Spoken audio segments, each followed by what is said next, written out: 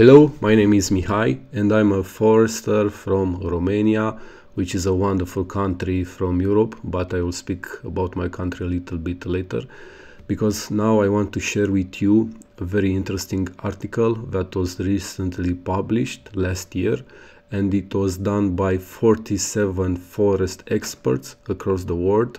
You can see the logos of their universities, NGOs or other international organizations. The study is available on the website forestintegrity.com and it can be downloaded, and you'll have the chance to study in detail the methodology and of course the results.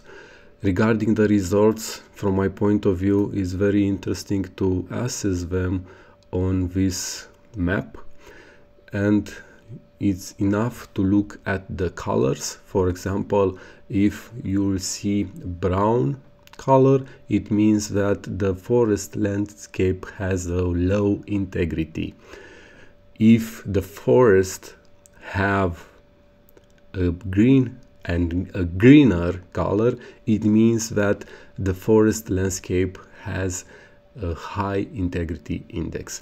And this is how it looks at worldwide level. Of course, the forest across Canada and the forest across Amazonian basin and the forest across, let's say, Russia are green and greener because they have a high integrity index. But it's interesting to see what is the situation across Europe, because in several countries from Central, Western and Northern Europe, most of the colors are brown. It means that the forests have low integrity index, which is not the case in the southern part of the continent, and especially across Romania, across the forest along the Carpathian Mountains. As you can see from this map, most of them have a high integrity index.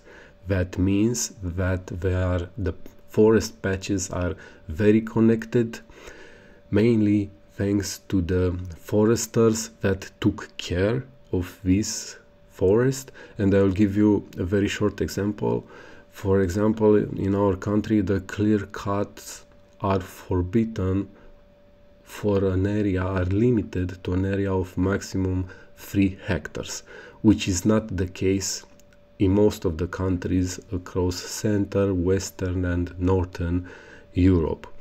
And another interesting thing about the silviculture in Romania is that we are promoting the natural forest species for several years, in some cases more than 100 years.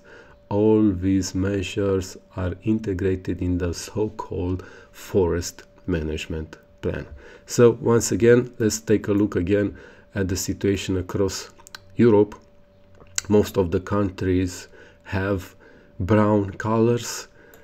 A few, among them Romania, or especially Romania has a high integrity forest landscape index. Come to Romania and see our forest. Visit our forest and tell to others.